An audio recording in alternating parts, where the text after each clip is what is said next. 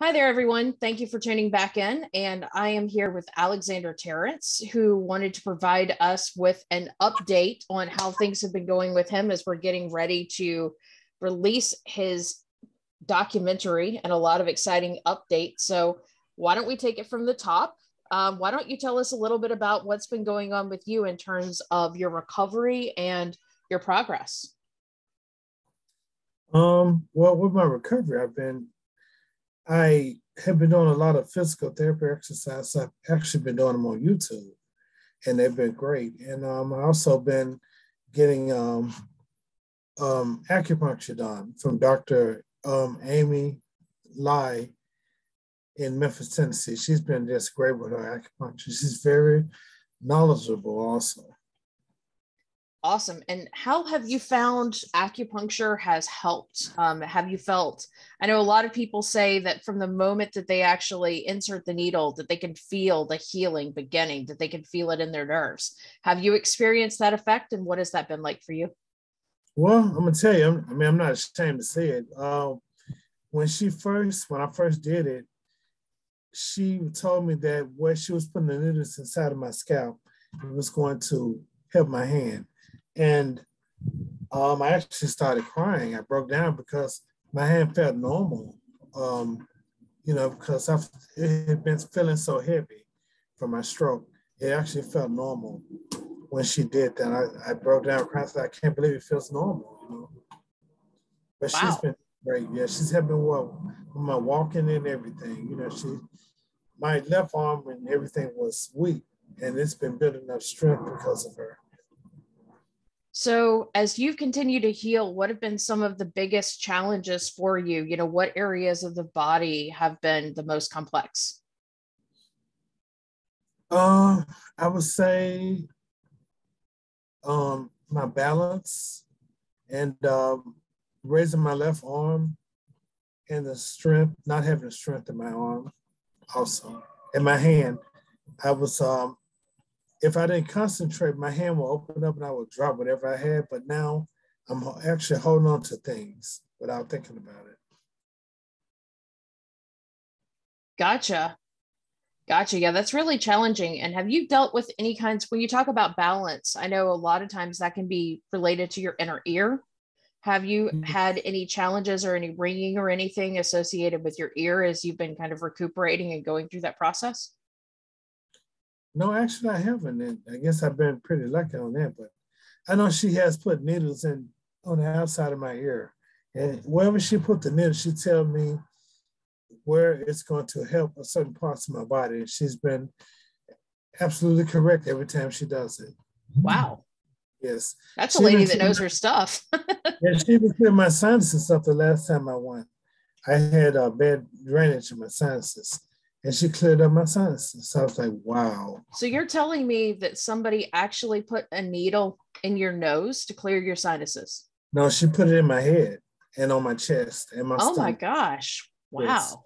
And it That's cleared my insane. sinuses up. Yes, it did. Wow.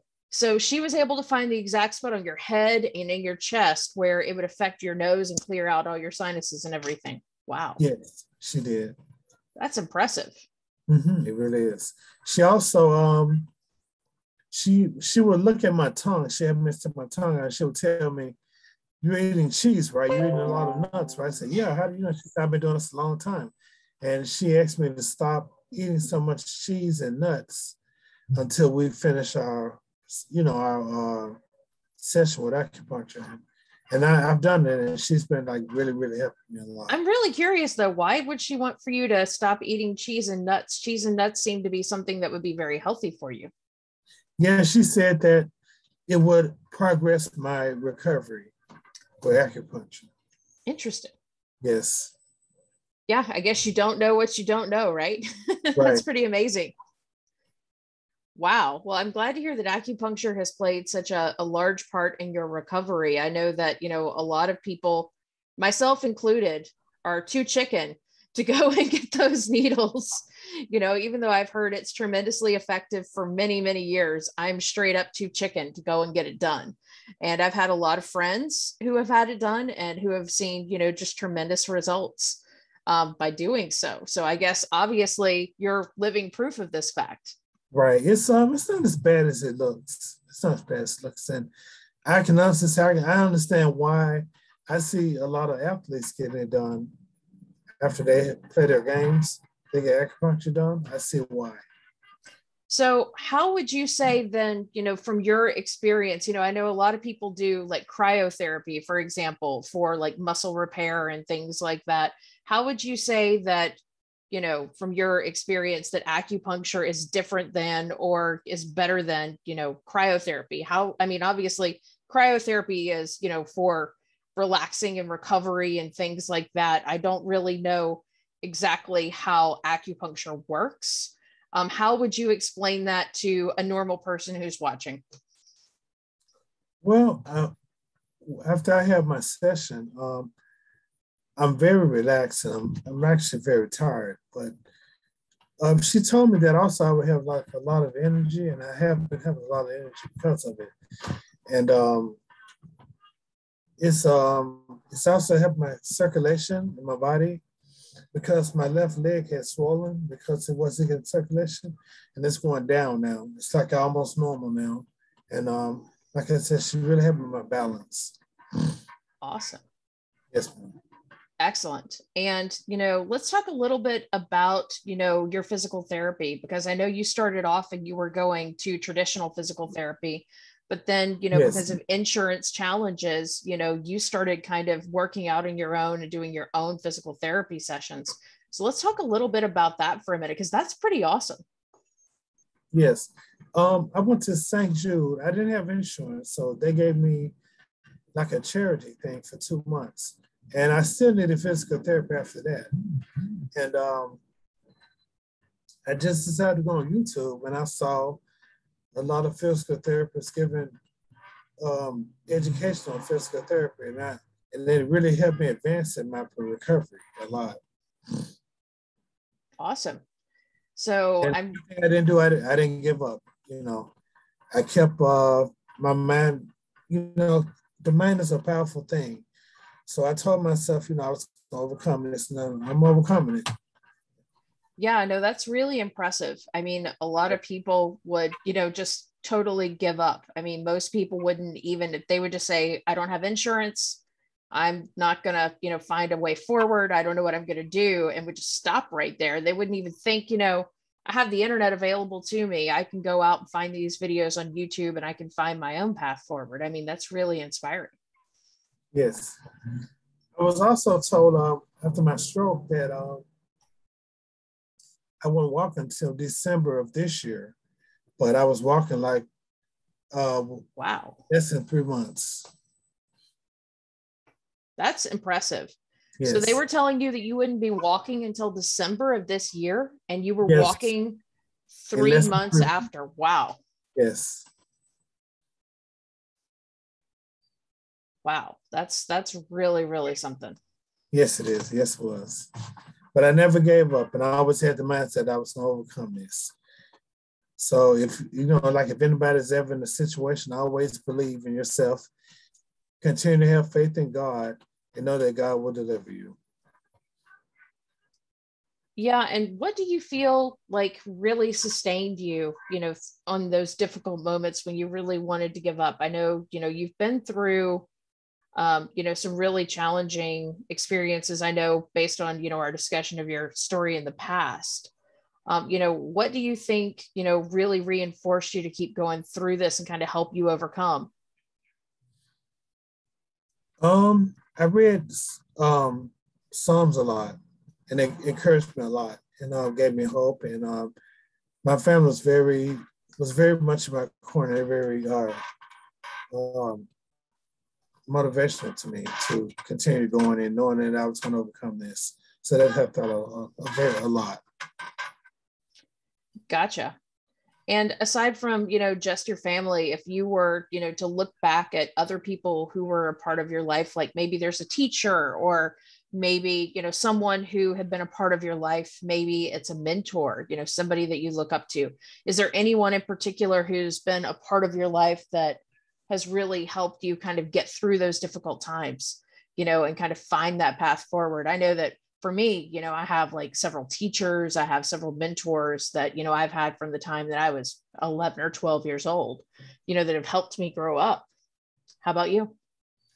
One has been my Bishop Omega Shelton, and the other one is, he don't know it, but it's been Dr. Charles Stanley in Atlanta. Yeah, Because I watched a lot of his sermons. That's a pretty amazing one right there. And, Yes. Having access to his platform, 24/7, 365, whenever you need it. I mean, it's, his stuff has been translated into 153 languages. That's pretty amazing. I didn't know that. Wow. Yeah. Yeah, absolutely. I mean, it's pretty amazing what he's been able to do. Awesome. So in terms of, what does your next couple years look like? What do you want to do now that you've come through this and you've kind of come out on the other side? How do you want to affect other people around you? How do you want to tell your story? And how do you want to continue to grow both as a person, and how do you want to help contribute to the community? Well, one thing I want to do, I like to do volunteer work in the hospital. And I don't think now they'll let me do it because of COVID, but I would like to inspire people to continue to not give up and not give up hope. Because like John said in the Bible, if you don't have hope, your prayers are for nothing. So I always have hope and never give up. And I like to encourage people at that point. And I'm hoping to start my window cleaning business back and open franchises so other people can start their own business also. Awesome. So you're thinking about expanding your business and opening up some franchises. And yes. In terms of, what your business looks like in the future, would you want to do some additional outreach work to the community with your business? And, absolutely. And that's kind of what I was thinking, finding additional ways to be able to inject some good back into the community. It's always amazing how, when something bad happens, sometimes the community reaches out and really helps you up, and sometimes you have to kind of wait. And after you come out on the other side of that, kind of look back and go, how can I contribute back to the community? It's kind of cool like that. Yes, it is. It's like a hand up. And then, when you get back, it's a hand up, it's kind of the outreach, which is kind of really awesome. So I also want to mention St. Francis Hospital that took me in when I had a stroke. Their entire staff was just wonderful. And where are they? Are they in Memphis? They're in Memphis, Tennessee, but the hospital I went to was in Bartlett, Tennessee. Nice. The entire staff was wonderful. I had no complaints. Yeah, and I know that it's really challenging, particularly right now for all the doctors and nurses out there with COVID. I mean, it is. There's so much going on, and particularly, for anyone who's listening who's not in the American South, it's the numbers here are pretty crazy too. We're still in the middle of COVID. A lot of other places in the world, this is something that is over, or the Delta variant is kind of in the rear view, but for us it's still very much a thing. So very, very excited that they did such a great job, taking care of you and helping. And are they still reaching out? Are they still in contact and following up with you and that kind of thing now? Actually, they are. They are. I figured as much. They're calling me, asking me how's my progress going and everything. They're just wonderful people. They offer to pray for me and everything. And we'll sit there on the phone. They'll pray for me on the phone. That's pretty awesome. So let's talk about your documentary now, because that's getting ready to come out, and that's really exciting. So in your story, obviously it's mostly the story of your recovery, and there's still so much more that we have to tap into and, obviously do a part 2, because we have to actually talk about, your experiences in Atlanta and everything that happened there. That's a whole nother story. But, how was it getting to work with, Mike, and how did you feel about, everything that was filmed? Were you happy with the outcome? And what do you hope that the message is of the documentary? Mike was he was awesome. I met him, his wife, and his son. They were very awesome, and I appreciate everything they did coming down here and shooting it for me.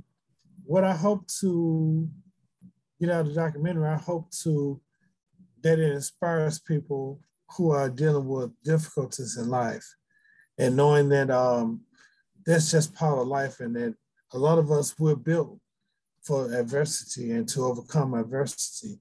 And God gets his blessing by us overcoming things and having faith in him that he will deliver us. And that's what I hope to get out of that. Everything's about the Lord.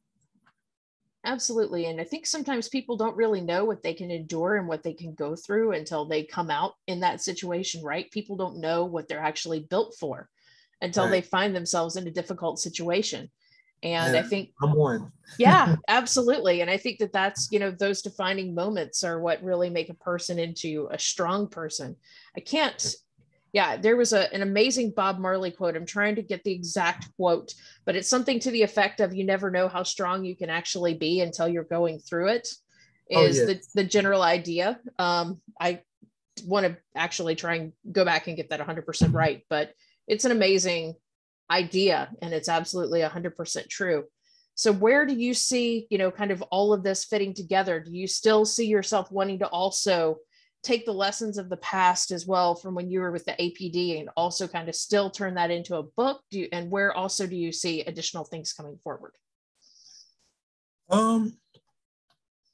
As far as the APD, I do plan on doing a book because I had some issues on APD and my story wasn't fairly told, and I would like people to know what really happened and explain to them why it happened. So, because APD told their story, and the chief, who's the chief, he's passed on now. He lied very much, and the lady who lied on me, she lied, and her lawyer lied, and I just like to tell the truth about what really happened. Wow, that's crazy.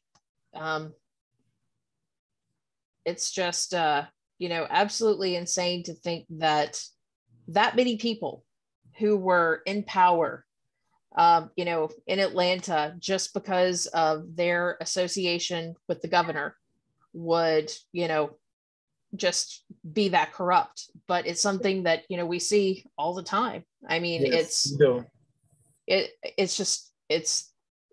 it's crazy, but it's pretty status quo. And I think it's really important for people to see that. Yes, sure. But now with social media, you don't have to depend on like the mainstream media to tell when they lie on you. You don't have to depend on them to say, "Hey, will you ask them to tell the truth?" You can put your own story out there with social media now because the media in Atlanta they did a terrible job on me. They continued to lie on me, but it was actually Fox 5 News in Atlanta that told the truth, and they went out of their way to prove that I was innocent, which I was. I was very innocent. But the other stations, we learned that they said I made a good news story. That's why they continue to lie on me. Wow. And my ex-wife did. One person worked for the news station said that my story made a great story every night. So they continued to lie on me. They didn't care that it destroyed my life, but all they cared about was continuing to lie on me and sensationalizing the lie.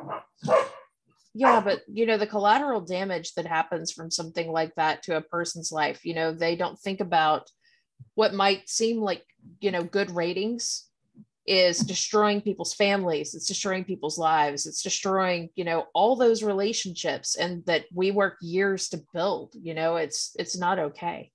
No, it's not okay at all. It's not okay at all. And I'm sure that probably, led to a lot of personal challenges and some loss and some career issues and everything else for you. Right. I'm not a fan of Trump. I'm not trying to get political or anything. I respect anybody's views. But one thing Trump said when he called the media fake news, I'm not saying all the media is fake news, but there's a lot of fake news out there. And they told a lot of fake news on my story. And then they knew they were lying. They didn't care. Wow. Well, as someone who used to be a journalism major and who changed majors because I was told that if it bleeds, it leads.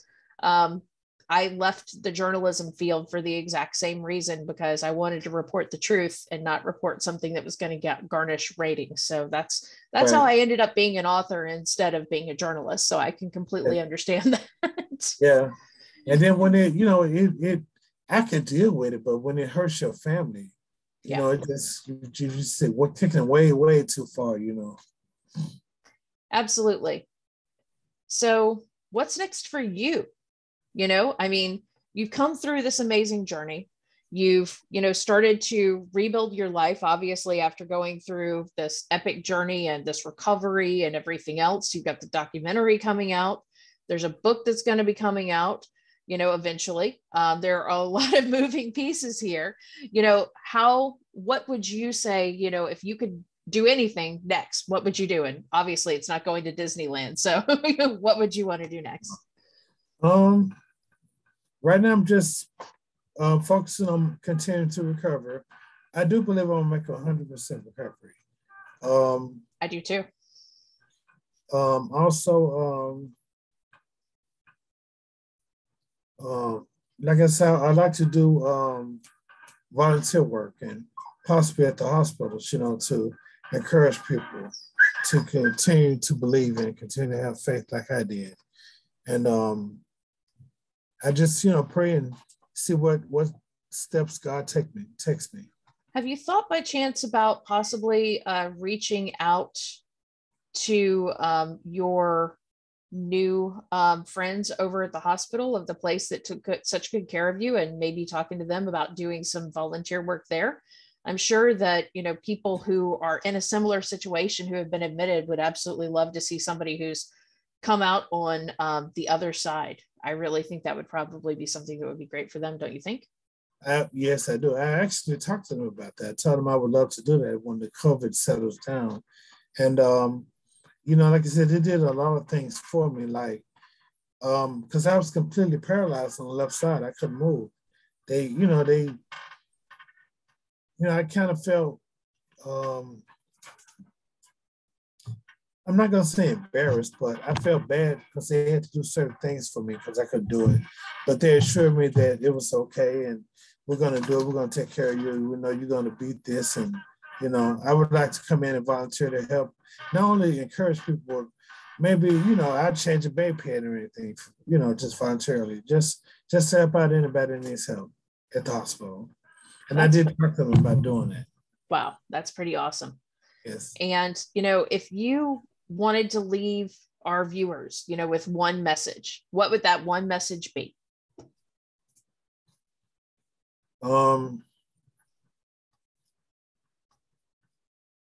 Stay focused on your dreams. Never give up when you have a difficulty, and always put God first. And remember, the mind is a powerful thing. You believe you can achieve. Awesome. That's a very powerful message, and I really appreciate your time today. Thank you so much. And absolutely. So we'll be having a press release following this interview, and then after that, we'll be sharing the link of where people can go ahead and get started viewing your documentary. So really exciting stuff. I'm very excited about it. Very excited about it coming out. Me too. I'm really excited to get this released and see everybody's reactions because we've been working on it for such a long time. So congratulations. And, congratulations on the release of the documentary. Congratulations as well on all of the amazing progress. And thank you so much for sharing your story with us today. Thank you so much, Melissa. Talk to you later. Talk to you later. Take care. Bye-bye.